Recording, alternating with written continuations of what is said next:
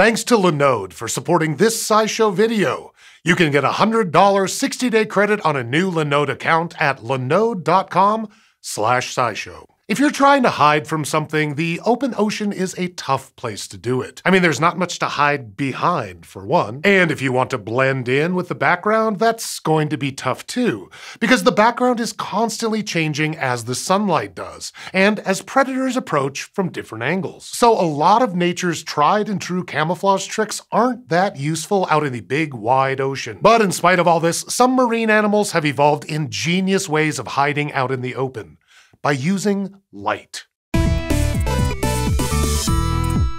Near the ocean's surface, camouflage is especially complicated. As the wind stirs up the surface of the sea, the light that passes through gets bounced around too. So the glow right below the surface is uneven, and that makes it harder to blend in. Many fish have silvery skin that acts like a mirror, reflecting that funky light pattern around them. And at least one of them takes camouflage even further. It's a flat, shiny fish called the Lookdown, and it lives in shallow waters all along the Atlantic coast of North and South America. Like many other fish, its skin acts like a mirror, but that's not all it's doing, because it's not just a difference in color or brightness that can blow a fish's cover. Underwater, patterns of polarized light can also be a big giveaway. Polarized light is made up of light waves oscillating in the same direction.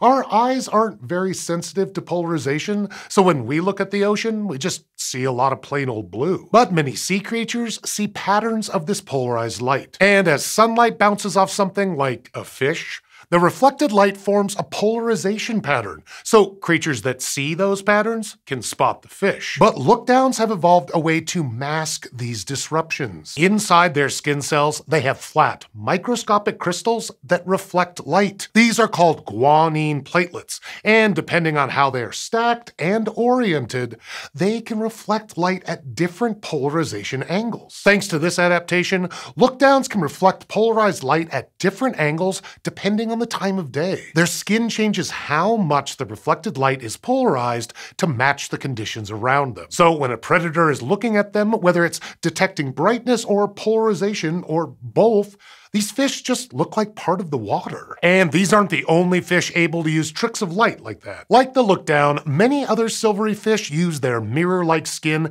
as a kind of invisibility cloak that works by reflecting the ambient light.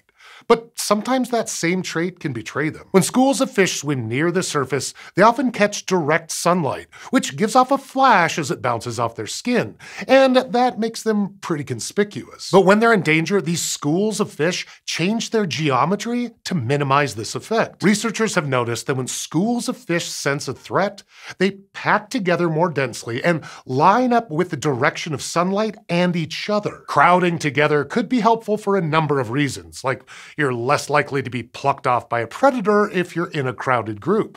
But it also seems to make the flashes of light less conspicuous. By packing together more densely, they leave less skin exposed to the light, which makes the flashes harder to see. And aligning the school with the direction of the sun also helps.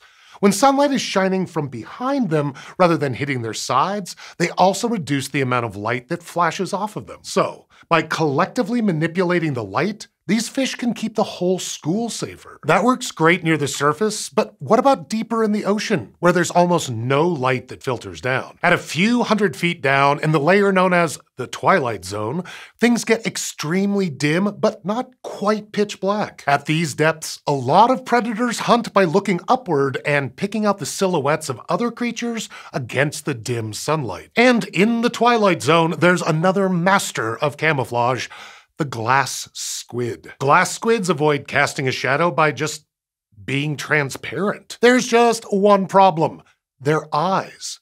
They have these big bulbous eyeballs protruding from their heads that cast shadows below them, kind of ruining the whole being invisible thing. So to protect themselves, these squids have evolved to hide by glowing. They have cells called photophores right underneath their eyeballs that are bioluminescent.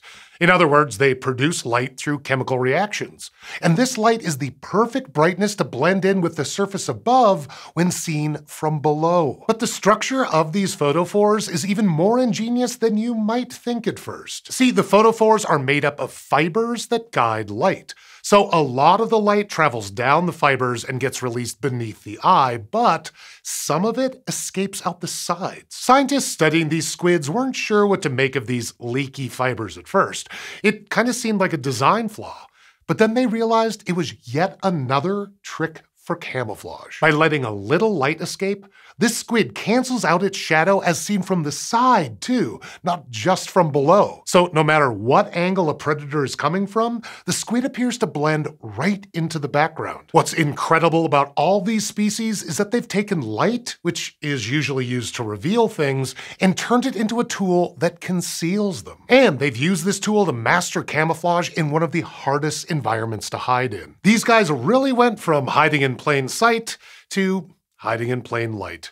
Sometimes you just want things to be seamless, whether that's blending into the ocean or setting up a new cloud computing system. And this video's sponsor, Linode, takes care of the cloud computing part for you. Linode is a cloud computing company from Akamai that provides access to some of your favorite internet services, from streaming videos to storing files. So you don't need to wonder how you can make the best stuff on the internet happen. It's the stuff that developers and enterprises use to build, secure, and deliver their products all over the world. To put that worldwide coverage to the test, you can run a speed test in any remote area by connecting with one of Linode's international facilities, all before any commitment. Then you can get started with Linode by clicking the link in the description below or heading to linode.com/SciShow for a $100 60-day credit on a new Linode account. Thanks to Linode for supporting this SciShow video.